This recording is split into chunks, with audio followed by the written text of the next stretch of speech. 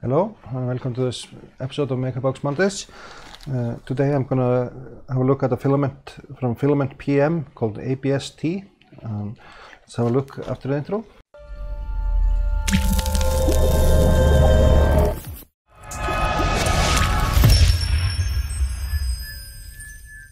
So this filament is called ABS-T from FilamentPM.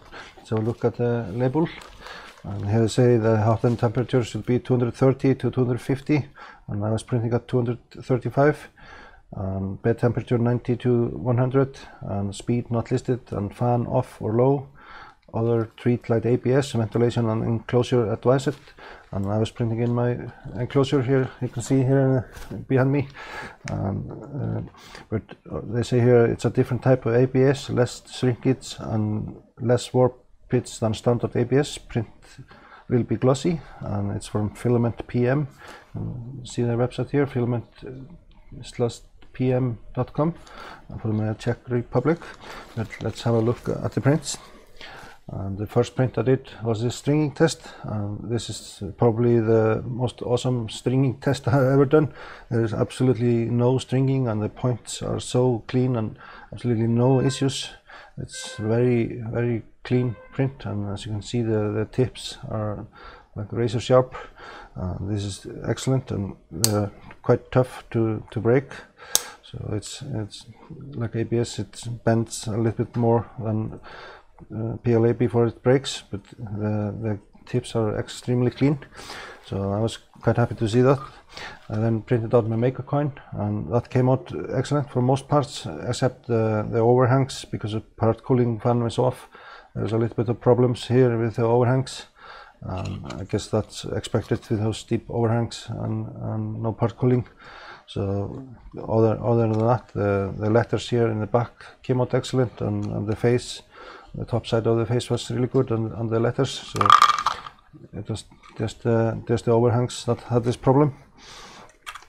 I then printed out the Odyssey model by Gareth, and this is printed out without any infill, and at some point the print like concaved on itself. So it had trouble with this overhang, and because it melted down from the bed heat, it didn't have any structure inside. So when it was up to this point, it started to shift the layers, and it was just melting a little bit down and moving as it went along.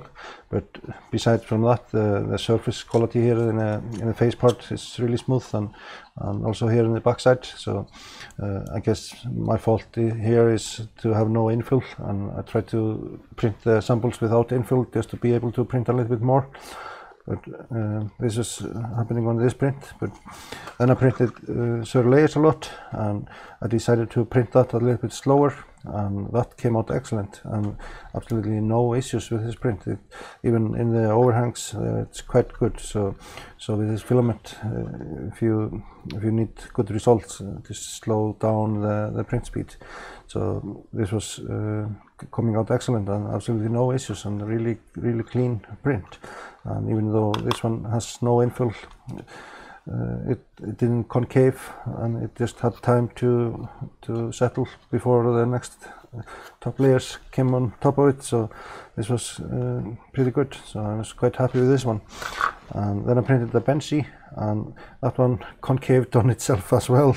And then here on the top I ran out of filament. But so like in this Benji, it has very little infill, so it was just melting a little bit too much. So with the overhangs I had problems. So but this print shows me that you can get excellent results with this filament, and if you get your settings right. And I was quite happy to get an ABS that was giving me these results. It was a little bit surprising, to be honest, to get this like perfect print out of an ABS print. But this was coming out excellent, and then I think the faults in the other ones are due to infill and too steep overhangs. So it's reasonable reasons, and the stringing performance here on this one is absolutely excellent, and the tips are so sharp. It's super detailed and so tips. So that was really nice. So this was a filament from FilamentPM called ABS-T. It was a nice surprise to get the zero layers a lot in excellent detail, and it overall gave me a good confidence in ABS T filament. It was coming out excellent, beside maybe my settings on infill and speed to give the filament a chance to cool down. But, so I was surprised actually by this filament, and especially the stringing test. It was absolutely perfect. But this will be it for this video. I'm Martin, and this is 3D Printing Iceland. If you like what I'm doing here on the channel, please subscribe and give this video a thumbs up and leave a comment on what you think. But for now, I thank you for watching, and I'll see you in the next one.